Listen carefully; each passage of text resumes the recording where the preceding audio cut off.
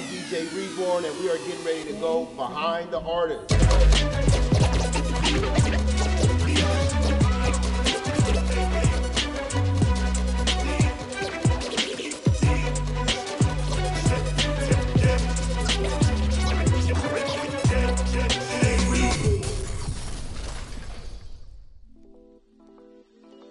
All right, welcome to the show Behind the Artist. I am your host, VLB. And I'm your co-host, Carlisle St. Patrick.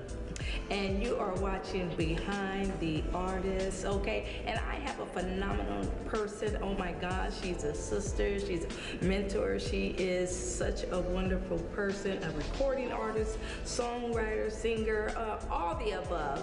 Introduced to you. And Makeda, I want to introduce to you guys Makeda. Hi. Good. So we're going to just jump right into this interview. We're not going to waste any time. Okay, tell us a little bit about Makeda and where did the name Makeda come from? Oh, that's a beautiful question, and I love to answer it. As you know, my first name is actually Tiffany. So when I was younger, my brother told me, he said, the Holy Spirit told me to call you Makeda. And I was like, what? The Holy Spirit told me, my name is Tiffany. I was in my thing back then, you know. I was really arrogant about it too. I was like, no, my name is Tiffany. And he was like, no. He said, I'm never calling you Tiffany again. And he said, so whatever you do when you leave here, and this is when I was in New Jersey, he said, whatever you do when you leave here, put Makeda in it. Wow. Because it's a part of your mantle. It's a part of your calling. And I didn't want to listen. So anybody that knows me from beforehand, when I first got to California in my rebellious little sister, you know, because it was my brother that told me, I used Tiffany. So, and at the time I was married, and name was Tiffany Lang. So what happened is there was an entertainer that had already copywritten my name. You know, that happened with Vanessa Williams. Right. Vanessa Williams had to add an L to hers because of the Vanessa Williams from Soul Food. So, because she had already copywritten it and was SAG, right? So this young lady just happened to copyright my name. And, yes, and I go to minister at a church. And the pastor pulls me to the side, and he says, daughter, I just love everything that you do, but I have a question.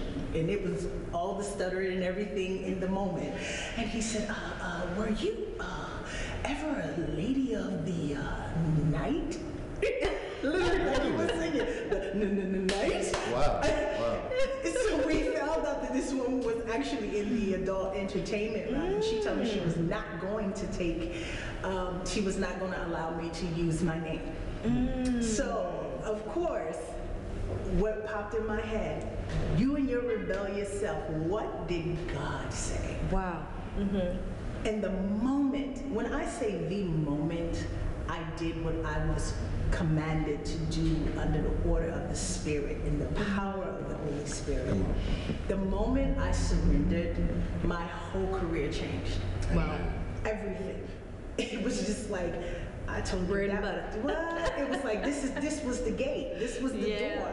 You know, this was the gate to where I told you I wanted you to be. Yeah, I was going to ask you, because oftentimes when Father names us, yes, there's meaning.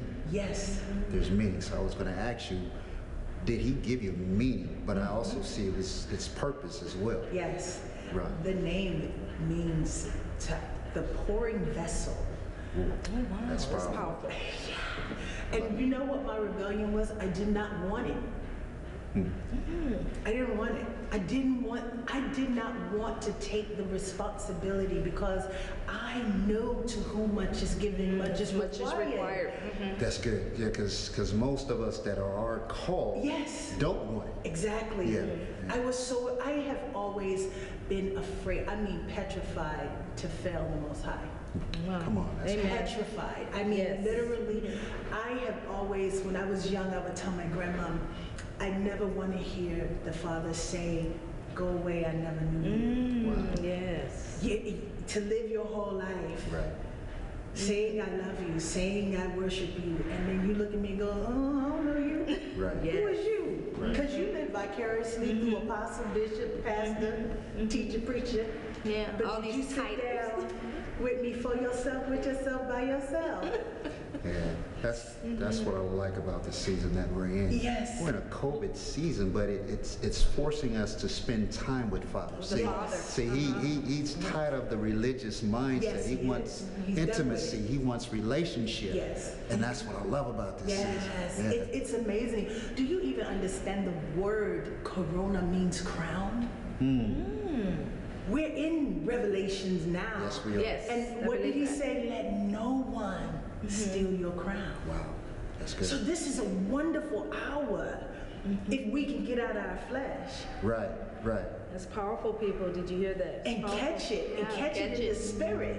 If you catch it spiritually, see, we gotta, we were so groomed in, I know for me, I came from a Southern Baptist mother, and grandmother, grandfather. They were preachers and teachers, so I know all of that. My father, on the other hand, he was a whole nother gamut. It's about the relationship. That's right. I love what my dad taught me because he was on the whole opposite end of the spectrum. My mother and them, we had to wear doolies on our head, a turtleneck, and a skirt to the floor. Wow. And I watched some of the most corrupt mess I've ever seen in my life. Yeah. And then by the time I was 16, I walked out of church and was done. Wow. Yeah, and since, she's already in that vein right there, Yeah. tell us a little bit about, how was it in the house, in your household as a child, as you, continue to just elaborate on that. And then also, how did, when did you realize that, you had this amazing voice? Well, I never really realized it. To this day, I'll listen to a track or something, and I go, was that me? Literally, Lou Lang has produced me since I've been in California. Shout out to Lou. Still my bestie, my ride or die. He would always be like, girl, but I honestly, I really don't take credit. That's why I love the name Makeda, because it means that I'm a vessel. So I can't take credit because I didn't give myself anything. That's right. So at that time that I open my mouth, at that time that I'm speaking or teaching or whatever, it is not me. Come on. And that's how I finally got to understand where my brother would share with me, now to him who is able to keep you from failing, falling, alling, dashing, any kind of ing. Right. You know what I mean? You are already all right. Right. Because it's not you. The humility of Yes. it. I love that. It's so important. Right. It's so important. And that's really how I grew up. I had a grandmother, Lord have mercy. They told me I could never sing blues, jazz. I mean, when I saw the Tina Turner story, and the little girl that played Little Tina, Raven, is like my baby. I love my Raven. She's a grown woman now, but she's still my baby. But Raven, Raven took a lot of me. When she was, that was me in church, getting my ear put, go sit down, you're doing way too much, you know what I mean? You're over this. Yes, I was out of line. Soon and very soon, it was groovy. I wanted to go, Right. and my grandma would look at me, and she was like, gospel, gospel, gospel, right? But like I said, by the time I was 16, I was done. I was done. That's what I was going to ask you. Yeah. What was the actual turning point? Because I know we have our mindset and we want to go one way, but then you finally just say, you know what, I surrender. I have to do what you asked me to do, Father. What was that turning point? How old were you when you decided to? I was 19. And it was right after a suicide attempt. Wow. And I spent, what was it, like 2 months, I think, in the suicide ward. I was under watch, and at 19, I attempted suicide. And me and the Father had our first encounter, like personal. Because like I said, at 16, I was like done. I was done with the church. I was done with being church hurt. I was done with the people. I was done with the facade. I was done with all the acts, but there was really no truth and power that was lining up the way the word told me it was supposed to. Right. Come on. So I was done, and then I was like, if that's your God, I don't want him. And so I was going through my thing. I was mad at the Most High. I was going through it with him, you know, and he visited me. Wow. In that room, and I said, listen. So I know they really thought I was crazy. Right. Because I was in there having it out. He said, you will live and not die. Amen. I said, why won't you let me die? I want to die. Did you bring me here to suffer? He said, yep. I said, what? Wow. Yes. It's a part of the journey. That's good. Yes, amen. He said, but you will not die. So You no will one's live. exempt. That's good. And he gave me the word kaya. I wrote a song. And I didn't know at the time in Hebrew it meant life. It's about life, and that's who his son is, and I had to embody that. And I said, well, if you're gonna make me live, because grandmama said I can't kill myself. I said, if you're gonna make me live, then you gotta blow all this anger, you gotta blow all this hurt, you gotta blow all this rebellion, you gotta get it up out of me. He said, well, when you're ready. That's right. He said, oh, you think I gotta do it? You gotta do it. Wow. I was like, me? Listen, what you doing up there? I mean, this is how I talk to the Father constantly. We really have a father-daughter relationship. He is truly my Abba. And that's so important. Yeah. The key word was relationship. Yes. I just recently have been really looking closely into the thorn. You know, some things he will keep and allow us to keep it in us because it keeps us near him. Yes. Humble. It humbles. Humbleness. Yes, Yeah. it does. And then I love that. You know, I've been praying for certain things myself to be removed, but Yes. but now, Father, because my relationship has grown, Yes. I'm loving the Yes. thorn and Yes. knowing how to navigate through, you know, the boundaries and the ups and the bounds of the thorn. Yes. You know. And on that note, I wanted to ask you, when in the industry, I know you were around a lot of different, you know, what was one powerful moment that you can think of where you really had a chance to make a difference? The day I witnessed Tina Marie give her life to the Lord in Baltimore, Maryland, on stage, live, right in the middle of a concert. Wow. She turned around and she kept looking at me, and then she said, Makeda, Makeda. And I was like, oh my God, I'm singing background. Because at this time, she had started having seizures.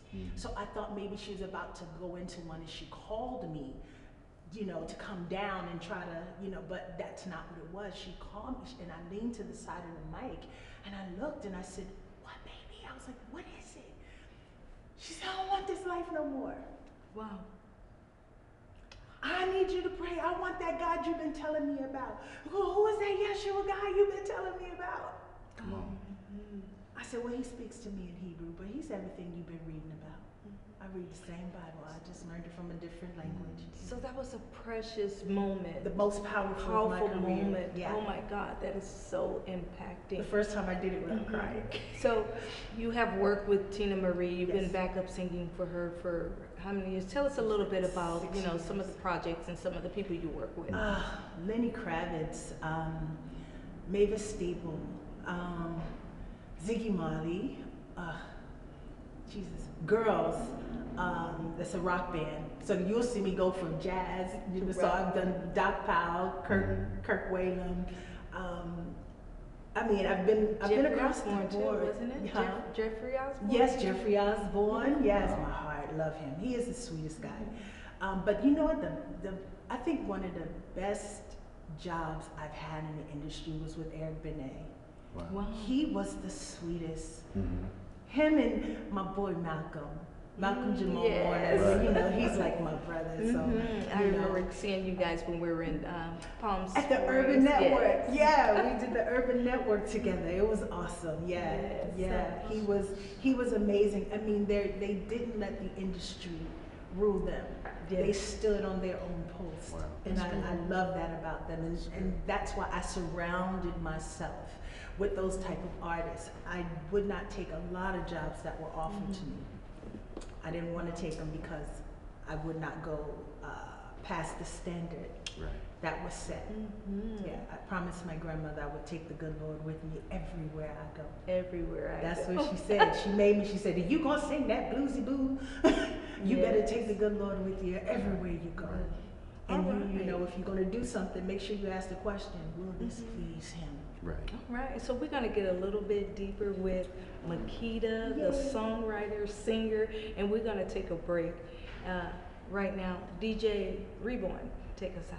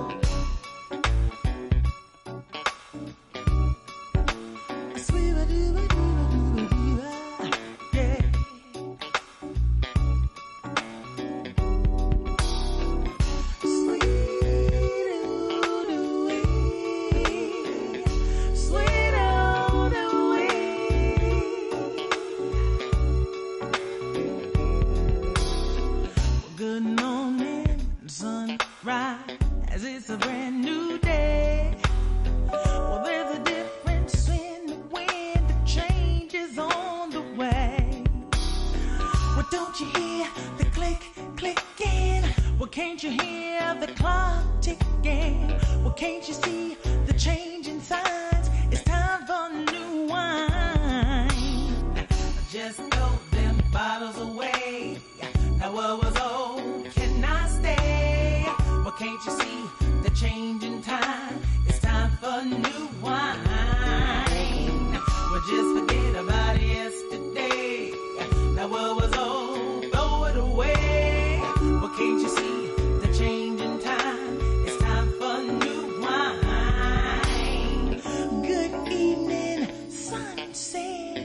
Yesterday's gone. There's so much throughout the day that I had to learn, but I can see the handwriting on the wall. I've come to know, my Lord, they never ever really knew you at all. So all the strong stuff that you've been sipping, that strong drink done had you tripping. Well, can't you see? Changing signs, it's time for new wine. Just throw them bottles away. Yeah. Now what was old cannot stay. Well, can't you see the changing time? It's time for new wine.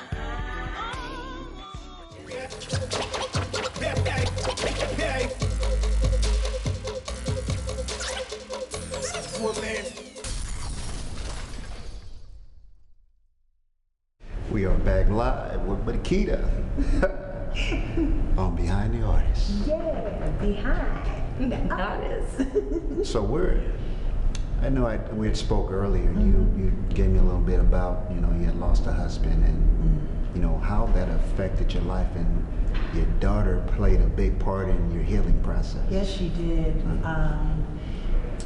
I raised 5 beautiful young kings. I gave birth to 3 of the boys. 2 of them I adopted, my heart, because of my husband. So my baby boy had just turned 10, and I find out that I'm pregnant, and I'm about to turn 40. Who does that? I was like, what? It was the funniest thing. because me and my husband have went to Jamaica. Of course, I have family there. And so we were in Jamaica celebrating a marriage, and he said, one of us need to be spayed or neutered. I said, well, it's gonna be you, bruh. Like me, we were just cutting up. And he said, okay, I'll do it. He said, but what if I want another child? I said, well, what's wrong with you? Do you know how old I am? I just got it back all the way. You know what I mean? What is wrong with you? You know? But we were laughing at, we just had this really comedic argument. The funny thing is, I was already 3 months pregnant while we were having this. And didn't know, you didn't know? Had no idea. Oh, wow. Because I had a thyroid condition. I had been fighting hypothyroidism for a while. And so I went to Japan, and you know, they had given me some medication and told me my thyroid was acting up while I was over there because I would get this chronic fatigue and everything. But so I go back after my trip to Jamaica, I go back to Japan. I start feeling chronically fatigued again and da da da da. So long and short of it is, I get sick, I go to the doctor gives me thyroid medicine again, and I get in the limo to go to the theater to perform, and the phone rings. I mean, that's how cool I am with my doctor. He calls and was like, tell Makeda no. And he was like, no, don't take the medicine. And I was like, why? Why? Of course, we're on speaker.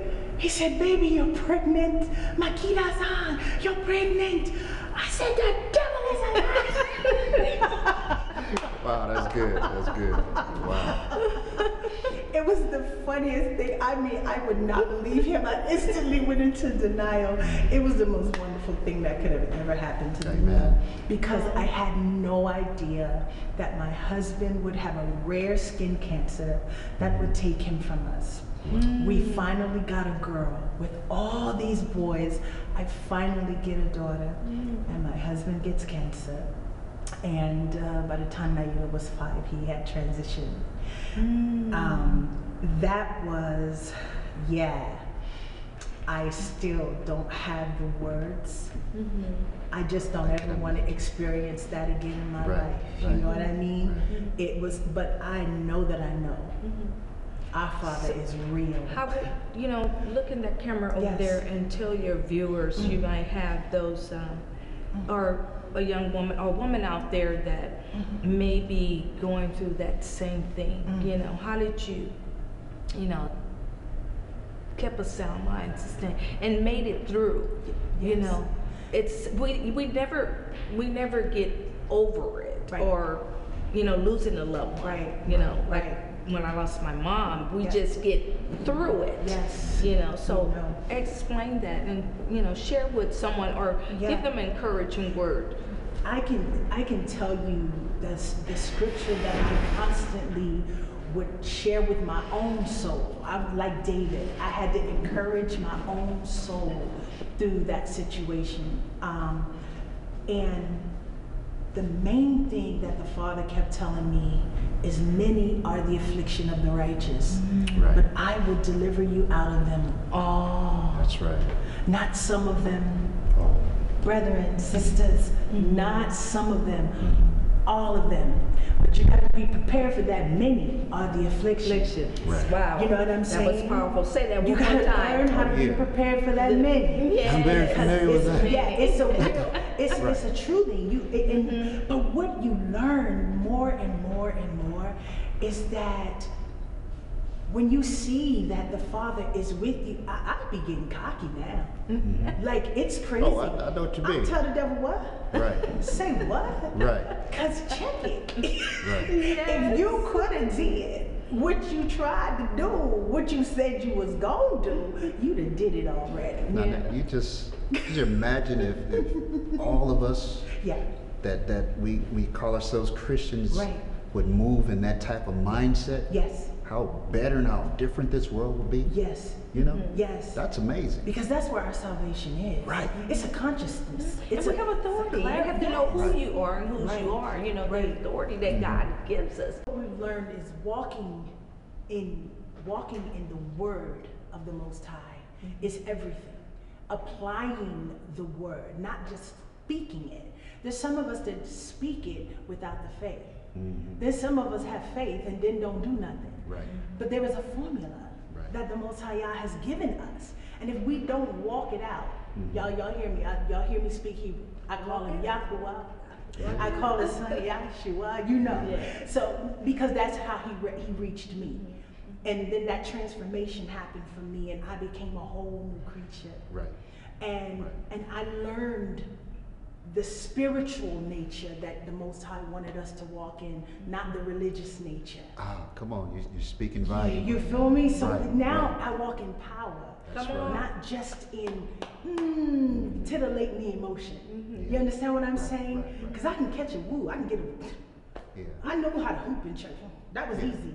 We're dynamic people. You understand what I'm saying? That's just a part of our character. Our spiritual nature is even dynamic. It's more dynamic because we got Yeshua, we got Yah on the inside. So it's a whole nother thing. But my prayer is that we get that every trial and tribulation is so that we can be the light that we were called to be. That's right. We're his witnesses. Come on. If you don't go through nothing, how can you witness? That's Come right. on. You know, he calls Testimony. us. Yeah, you his can't have a test without a witnesses. That's testimony it. without a test. That's Yeah. it. Right. So I don't run from a trial or a tribulation anymore. I love it. Sis, you know, I almost lost my firstborn. In 2019 was another bombshell.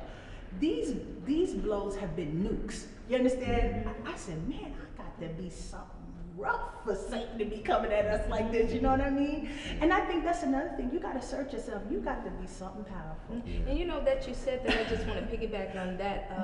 You know, you were saying you have to be powerful, you have to be positive. So in all of that, being an artist, being on stage, being in the spotlight, videos, and they see, you know, this beautiful woman, oh my gosh, she's so great, she's so this, but behind all of that, you just said that you have to be, you know, powerful, know who you are, break that down. You know who I am? And keep that balance. You know who I am?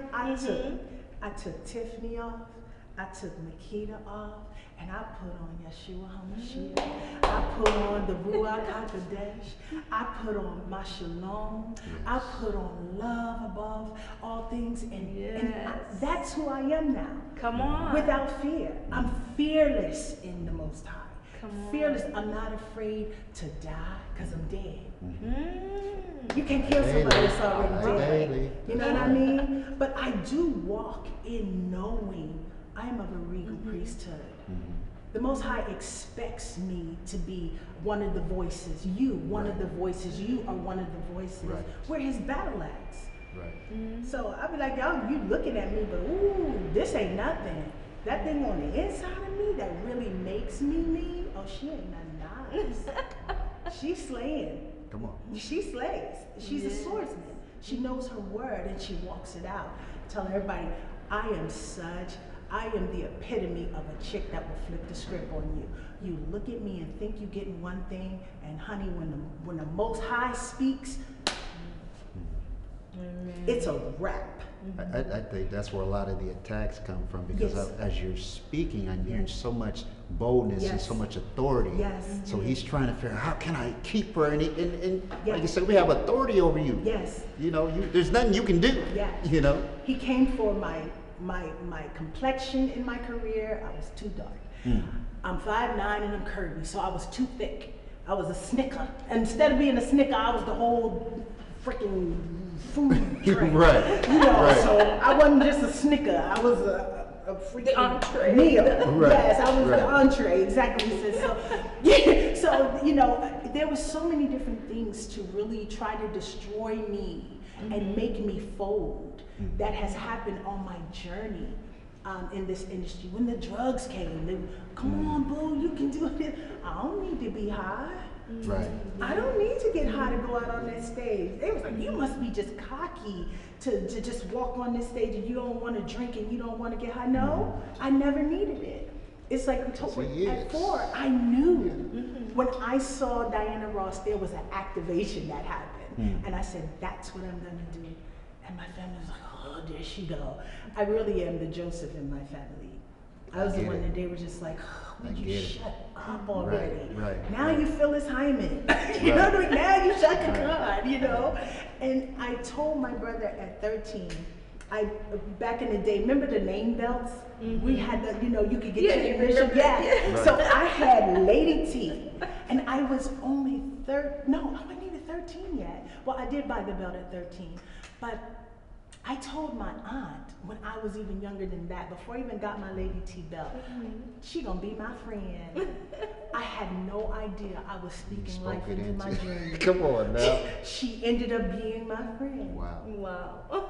For real, for real. Glory be to God. Yeah, I mean, so there's so much that our journeys are, our journeys are supposed to bring him glory. Exactly. Right. So when the trials and tribulations come, when we lose the loves of our lives and all of these different pains and different things that we go through, you're just being purified. Yeah, that's the Being promotion. proved. Yeah, That's the promotion we right did on the not get it. horizon. You are being I am about promoted. to elevate Yes. you. So I have to allow you to learn something before I Yes. get you there. See, I need to prepare you for the journey. Yes. And that's what it's all about. The Most right? High just wants His glory. Right. Preparing. He's like, give me mine. I did that for you. Sacrificing. I move and have my being because of Him. Mm-hmm. And I'm clear on that. Wow. And nothing can sway me to the left or to the right. This industry couldn't do it when there were deals on the table offering me millions and they said, this is the way we want to present you. Oh no, there's been a standard set for me. Amen. I'm a beautiful black woman, so you gonna see that. Right. Yes. You understand what I'm saying? I didn't give me this. So, Yes. but this is nothing. It's vanity. It's fleeting. I can take these extensions out. You understand what I'm saying? Right, You know right, what I mean? right, It's like right. it's the honest to God truth. So when we really get it, all of this junk is vanity. Yes. It's temporary. I don't look like I did when I was 20, but you still can't tell me I can't handle it. Amen. You know, time is ticking, ticking, Yes. ticking. Tell your viewers, how can they get their music? How can they get in touch with Makeda? And you know, maybe if you do any, you know, shows or you know, how to get in touch with you? Okay, well, Makeda Live. Makeda On Live. every platform, it's Makeda Live. Makeda at IG, Makeda at Facebook, Makeda Live at Twitter. It's just Makeda Live. You type me in, even MakedaLive.com. All that. It's all. She's just live. And you know what? We cannot close this show without prayer. Yes. So if you would pray, you know, just pray. Maybe there might be. Even pray for the artist, a young woman that's out there. And give an encouraging word, you know, before we close. Yes. My goal as a woman in this industry is to not say you can't go in it. Do I recommend it? It's not for everybody. I do recommend that if it's a part of your purpose, the Most High will carve your own path out for you, that you can have authority, that you will lead according to His guidance. That's my personal opinion though. I really believe that you can be in this industry but not of this industry. I made that the standard that I set for myself. I didn't care how much money somebody offered me. If it went against the standard that was set for me by the Most High, I shut it down. And I've been called a fool on many a times, but as long as I'm y'all's fool, I'm good. So plan your work, work your plan. Don't do anything without prayer and supplication, asking for guidance. And may we all be covered with the blood of Yeshua HaMashiach. And may the Holy Spirit, the Ruach HaKodesh, fill you and lead you and guide you into all truth, that you can discern and see where to go and where not to go. That was so important for me. Right. I asked Abba, close doors that no man can open, but open doors that no man can close. Right. And I'm rocking with you all the way. And that's exactly how it's been for 30 plus years. All right, all right. Well, we are running out of time. You are Behind the Artist. I'm your host, VLB. And I'm your co-host, Carlisle St. Patrick. Until next time, DJ Reborn, take us out.